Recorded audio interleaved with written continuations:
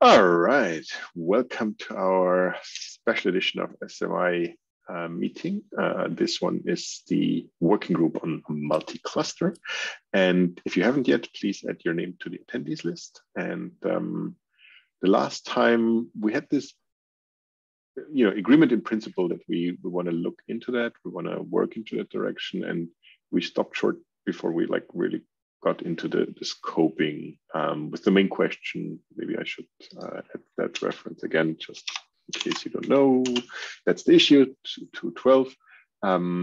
And obviously for the benefit of everyone else out there, we want to any kind of discussions or resolutions agreement, we should also document that issue so that everyone who is watching on that issue, not looking at, at our Google Docs here, sees where we are. So any question to what we discussed last time, April 7th? Is anyone who has not been in the previous call, any questions where we are with this multi-cluster? I'm just catching up with the notes from last meeting. Cool. So if you look at April 7th, you should see where we were. So general consensus, yes, we want to do that. And today is scoping, I think, depending on how fast or how far we get, we might be able to do more. Also, what are the implications in terms of the charter? There might be some housekeeping or whatever to do with CNCF regarding the SMI charter. And then how we proceed in terms of timeline, and what do we need, a draft, and probably a POC, etc. Yeah, any questions so far? I think that seems great. Let's jump in right away to scoping. What is in scope? It's a really good question. So if you look at the issue 212, it offers a number of opportunities or possibilities, options. And at least from my or with my AWS hat on our point of view, it would be really great to support what Nick called heterogeneous workloads, or I just call cross compute. So think of, you have a monolith running on a virtual machine, you have some functions, you have some managed or not so managed Kubernetes, and ideally in an ideal world, we would be able to mesh across these different compute environments. That's at least our point of view. Yeah, thoughts? Do other people have other, I would specifically be interested in if anyone says no, we should focus only on Kubernetes environment. We shouldn't address anything outside of Kubernetes. That is, I think, the gist, the core of this discussion.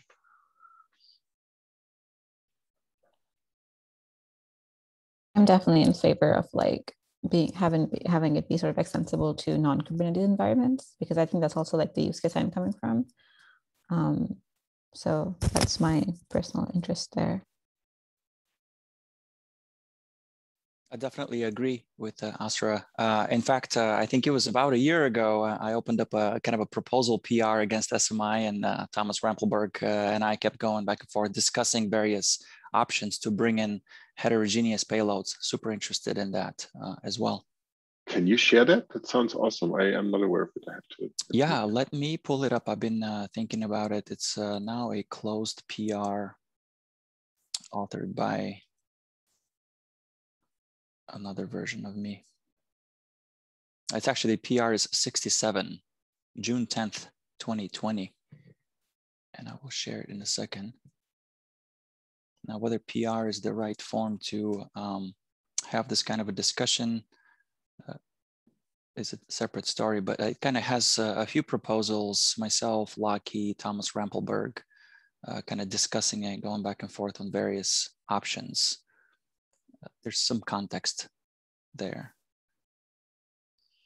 Well, that's awesome. Thank you very much. That's super helpful. And I think, yeah, the right way to go about it is, I think, first to have that discussion in terms of scoping and everything. Otherwise, it's a little bit like, here's a PR, please merge, bye. That's maybe not the way how we want to build. Yeah, and to be clear, the PR is just kind of a demo, kind of a thought around changes of existing YAML shapes. So. Appreciate it. Any other inputs, statements, positions, thoughts on the scoping issue? And it's interesting, I should comment, because we're talking about multi-cluster, and it almost sounds like heterogeneous payloads is slightly orthogonal. And I know we talked about that last time, but then if you think really deeply, well, multi-cluster perhaps on the one end of the spectrum, it seems like heterogeneous payload is something very different than multi-cluster. Yet, it might be the exact same thing. So I wonder how folks think about that. Are they the same thing? Are they different? I think they're different. Right. Mostly just because I want to mess with you. Contrarian, I like it. Yeah. That's how we arrive at truth. Let's make it. Yeah, that's right. Let's make it interesting. I think what you articulated was from my perspective probably spot on. That like, yeah, depending upon the angle from which you look at this, like that's an orthogonal but slightly related problem. And if you kind of look at it from another angle, it's like, well, we could probably, two birds with one stone kind of a thing. And like that, it certainly makes it, until it's proven that you're going to have to pick up two stones, maybe we should just pick up one and see if that works. So, yeah. I like it. I hope the stone doesn't become too complex. I also think the same, right? It's different use cases, likely. Speaking of, if I may, Sergio, does refresh my memory. Does Hamlet account for? So clearly accounts for multi-cluster, sort of service catalog exchange, but heterogeneous workloads. That's accounted for as well in the spec? Yeah, and that is maybe the reason why Hamlet is more appropriate for heterogeneous workloads rather than for homogeneous workloads, right? Because in Hamlet, the goal was to abstract as much as possible, right? In order to be able to do heterogeneous workloads. But when we go one level down, right? If we double click, let's say we have two platforms, we double click on one of them. For that platform is going to be homogeneous workloads, right? So behind that platform, we may have multiple clusters or single clusters or not even clusters, right? Depending on what the platform is.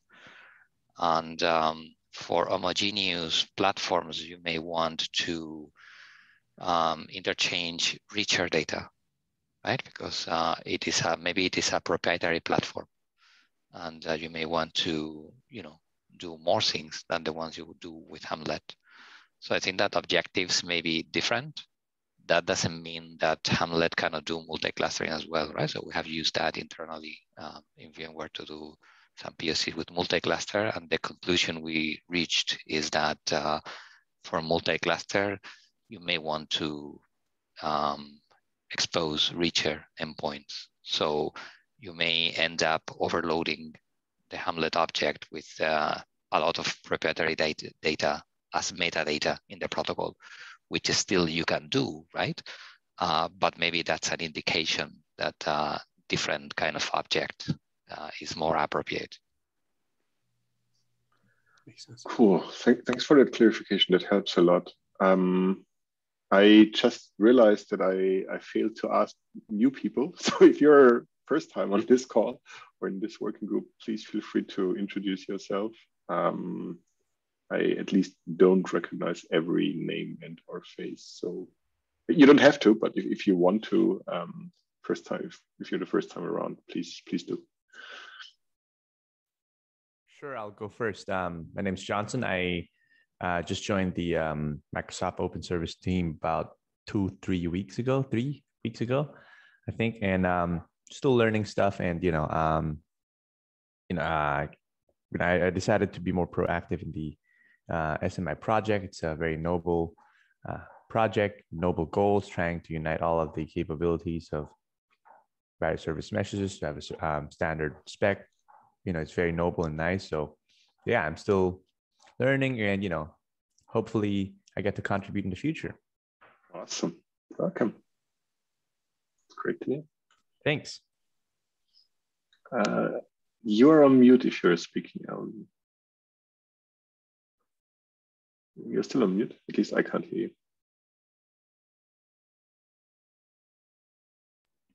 Yeah, we can't hear you, Alan, but I am interested though, Michael, because you put a few other notes about where we take this discussion while Alan sorts out his audio. And I'm curious what you mean by changed in the charter. I just looked at like the repo for the spec and it says specification for service meshes that run on Kubernetes. It doesn't say exclusively. So if we needed to hedge that, we could just say even better. service meshes, including service meshes that run on Kubernetes. I feel like we haven't, it is definitely, Lee, you're right. It was definitely implied, but like that's great. I can't remember who brought it up. I'm not super concerned about feeling limited by what's written in that it already was sort of vague. Awesome. I think I can't remember who brought it up. I think it was last time where someone said like, oh, we need to look at if our charter actually allows us to do it. And if everyone agrees, fine. I just want to avoid the situation where, you know, at some point in time on TSC level or whatever, someone says like, whoa, what are you folks doing? Like, you're not chartered to do that, right? So to make sure that we do the homework. If everyone is on the same page saying like, yep, we're absolutely chartered to do it, fine. We can cross that off. We can say, yep. You know, SMI says, yeah, we all agree on that we're allowed to do that, just to you know, make sure that we are in chartered waters, so to speak. Lee, you're unmuting. What are your thoughts there? Yeah, a couple of very positive thoughts actually. That when I had asked, so it was Brendan Burns that I'd asked this of a time or two, when, you know, a year and a half ago when SMI had come around, and I was dismayed by the answer at the time, which was like an exclusive focus to Kubernetes. And that's why I'm on this call, because I'm a proponent of this discussion. And then I think the other good news to this is that, well, one, I would, from my vantage point, I would say that that approval from the TOC is not required. And if there's any amount of formality to be done in this regard, that that there's there's a step before the TOC, which is SIG network within the CNCF SIG network, that this is a forum in which this could be presented, and then some amount of rubber stamping can happen. And since I chair that working, or that SIG, that's also helpful. I mean, not that it wouldn't be evaluated abstractly and things, but in general, the the answer here is that unless there was something really, unless it was like to not work with Kubernetes, like if that was the change of the charter, it would be, I think the sentiment of a few different TOC members would be more like, well, I'm not sure why you're asking us this. Like that's the turf of the project, and so. Awesome. Well, thanks a lot for that clarification. That helps definitely. And I don't know, unless you feel like we should kind of like escalate that or whatever. I'm perfectly fine with saying like, okay, the SMI members say yes, we this is the way how we interpret the charter, and we are perfectly fine with, as long as we continue to support Kubernetes. Obviously, that to me that goes without saying. I think no one suggests to drop that part. It's just really, are we beyond that also allowed to cover other compute environments or whatever? And sounds to me that Michael, I would suggest we have a mechanism for this, in that if you wanted to just put a PR, or I could make a PR that just changes the language, instead of service meshes that run on Kubernetes, saying service meshes including those that run on Kubernetes.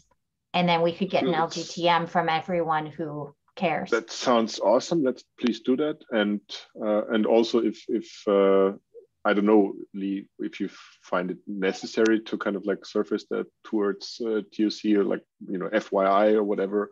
Otherwise, we can just, you know, have that PR and see if anyone, you know, says, hey, here, major objection. Sounds good to me. Let's do that. Yeah, I think that it is that surfacing it within SIG network, and to the extent that the TOC liaisons that focus on SIG network, that it's like, to Bridget has like a fair point, which is like, well, technically the language didn't, it doesn't say that it won't work on Mars either. So like, what, what's going on? Like, why is this an issue? And, Sounds good. Yeah, but I think that doing so, or briefly doing so, like actually there's two benefits. There's one that might be somewhat tangible, and it is awareness and solicitation of interest from others. Exactly. Yeah. Doesn't cost us anything, and it shows the goodwill that we're not trying to hide anything, right? It's not that we're trying to do something in secret, but you're spot on, Bridget. We have a process for that, and that is a PR, and if we kick that off, it would be very clear if there is someone objecting to it or everyone in agreement. Yes, let's do that. Cool. Then we have another 12 minutes, given that we have figured out that part. Again, let's try. Ellen, did you sort out your audio issue? Are you able to introduce yourself now? Alan, are you able to unmute and say hello? Yes. Can I try that? Yes, now we can hear you. Great. Yeah, I just dropped a message in the chat. I was going to skip. I'm a new member, as just like Johnson, just joined the open source mesh team. Yeah, so because I'm a little bit interested in the multi-cluster vertical, so that's why I'm first time joining the this meeting. Say hi to everyone. Welcome as well. Thank you. Anyone else on the call who is new? No? Okay. Cool. Yeah. My name is Sanya. I'm also on the Open Service Mesh team. I've been here for a bit longer, but hadn't made it up to an SMI community call yet. So just wanted to come on here and see what's going on with the community and say hello. That's awesome. That's implicitly almost answering the next question, who's going to do the POC for it, right? Kind of, like, just kidding. Awesome. Anyone else who is new? Okay, cool. All right. Well, then let's move on to the next steps in terms of timeline, in terms of I initially had this in mind where if we have a draft of that and then we have a POC, kind of like trying to see how that feels if we implement it or when we implement it. And then obviously the overall timeline, right? Is that something that we want to do within the next couple of weeks? Is that by end of year? Like, where are we? Which obviously has to do with, who is volunteering their time to, for different parts, for the drafting the stuff, the POC, etc.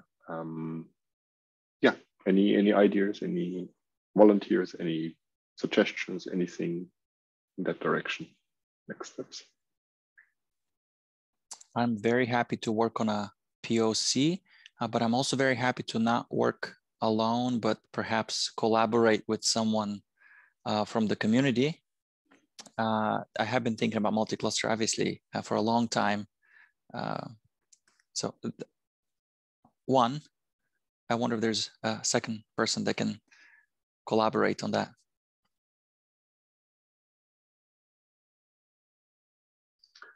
So just to be clear, so that's great to hear. And just to be clear, I would not necessarily jump directly into a PR, but I would say, like, really in the way it is kind of common that, you have a design document where you talk about, this is the actual scope, this is what we're trying to achieve. Here are some, examples of these environments, and then actually fleshing out a design document, right? That is roughly at least what I had in mind. Again, this is just a suggestion. I'm not saying that matches this is the only way to go about it.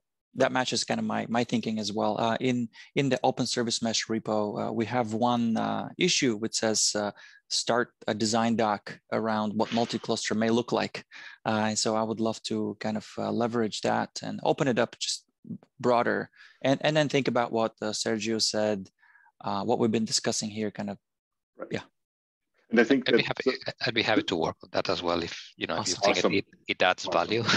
I think, absolutely. I think having at least 2 or 3 people, like, it would be great to have a smaller set of people who actually own that, right? If like 10 people say like, oh, we love to work on it, and then like no one is responsible. But having like 2 or 3 people, maybe 2 is the right number, to own that design document, to say like, this is what we suggest, and everyone else on the call, wider SMI community, obviously putting in requirements saying like, here we want to be able to do whatever it is you want to do, whatever your environment is. Maybe it's something we haven't been thinking about, right? It might be some Raspberry Pi cluster or whatever. I don't know, right? And to answer Pritchard's question, I'm more than happy to provide feedback, to review and provide feedback. So it's great to see Dylan and Sergio to co-own that. And again, this is not like if someone else wants to chime in and say, yeah, I'm happy to, for example, there might be some work around compliance, right? For example, just saying, or test cases or whatever, right? So there's plenty of work to be done, but having 2 people to volunteer to say, yep, we want to lead this design document, that's already super awesome. That's much more than I was hoping for today, to be honest. That's great. And yeah, I'm potentially interested in contributing to the design doc too. Less likely to focus on like early like proof of concept code writing stuff, but like design doc, certainly that's like within what I'm anticipating like working on from Consul's perspective anyway. And like that's awesome. Kind of like the stage of the project that we're at, of looking at more of like a longer term something by end of year proof of concept kind of timeline. But right. Yeah. Right. Happy to help like scope out the problem early on for sure. Yeah. I mean, the natural place would, I guess, be KubeCon North America. If we set ourselves the goal that we can present the POC or whatever, however far we get there, then we have something that we can work towards. We can say, okay, we know this is X months, and how long will we spend on the design? How long, maybe even already in parallel starting the POC, and potentially different other folks who are not on that call today say like, oh yeah, if there's a design document, I'm happy to, do a test implementation against that or POC against that.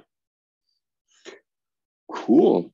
We have some 6 minutes left. So any comments, anyone else volunteering with something, any thoughts before we wrap up? It sounds like by this working group meeting that happens again in 2 weeks, we'll have a regular community meeting next week. It sounds like by 2 weeks from now, it would be nice if during that meeting, Sergio and Delian want to give us an overview of what they've started sketching out so far. Yep. That would be kind of cool. So that's an agenda item for 2 weeks from now. That sounds awesome. Another agenda item that Michelle had wanted to chat about, but we've run out of time in this meeting, but it would be good to start thinking about it for 2 weeks from now, is identity. Oh yeah.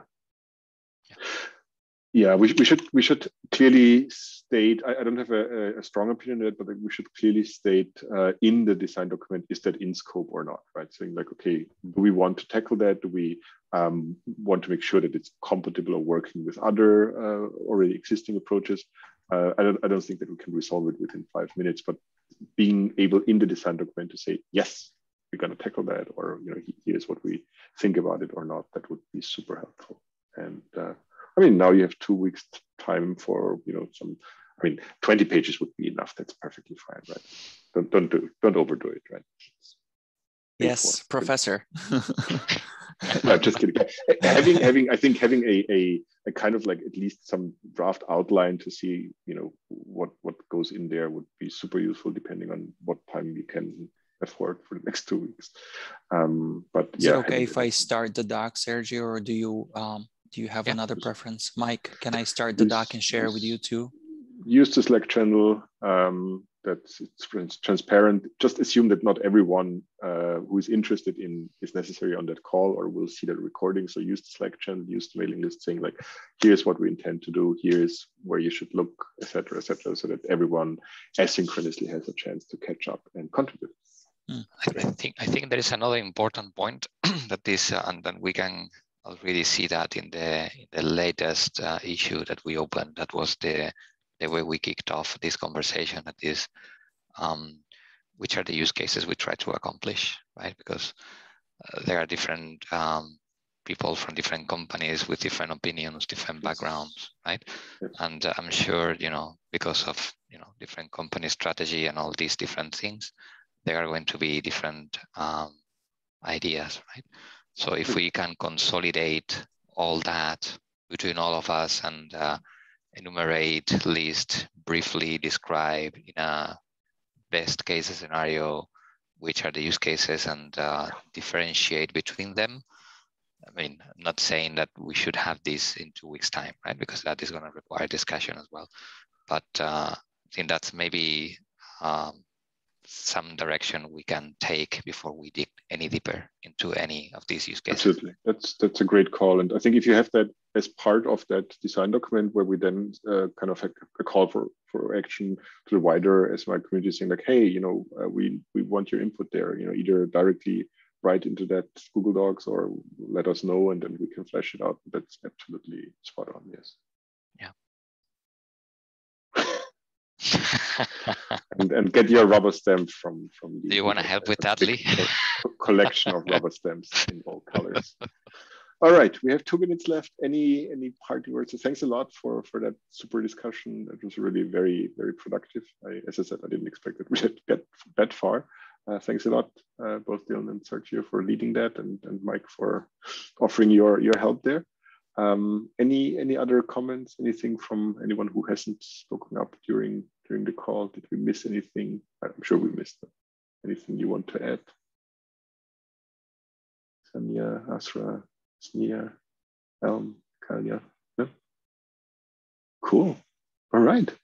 Well, thank you so much for your time and for all the feedback and input. That was really productive. Thanks a lot. Thank you very much. I'm looking Regular forward community, to regular meeting next week. See you next week. Regular one. Bye now. Bye. Cheers.